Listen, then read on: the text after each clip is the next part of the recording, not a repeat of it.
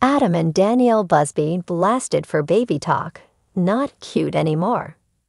Adam and Danielle Busby have landed in some hot water in the snarkland of Reddit, as the Quints have just turned 8, and the couple seemingly shows no signs of stopping or slowing down with condoning baby talk.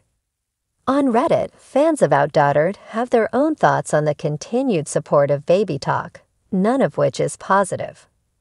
Overall, however, the general consensus is that Adam and Danielle aren't doing their girls any favors by allowing them to continue to speak as if they were still toddlers.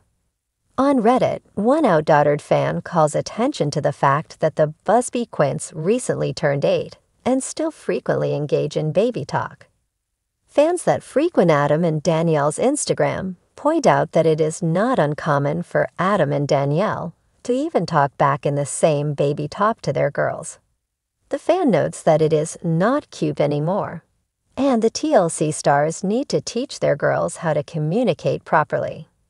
This particular fan goes on to express a fear that these girls are going to become teenagers in the blink of an eye and still engage in baby talk.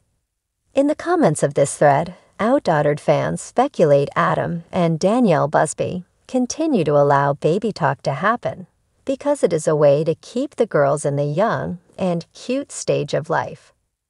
These fans, however, gone on to point out that they are no longer cute little toddlers, and the parents need to support them growing up while making better parenting choices. Talking about each of the Quints individually, another fan points out that Hazel Busby's baby talk is far worse than the other girls. The fan, however, doesn't blame Hazel because everyone seemingly agrees Adam and Danielle often baby her more so than the other girls.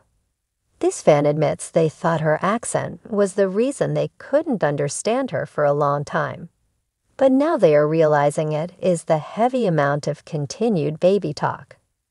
For the most part, fans agreed Riley Busby would ditch the baby talk on her own, and they agreed Olivia was seemingly the most well-spoken of the group. Fans currently peg Ava as Danielle's favorite Quint and Parker as Adam's favorite.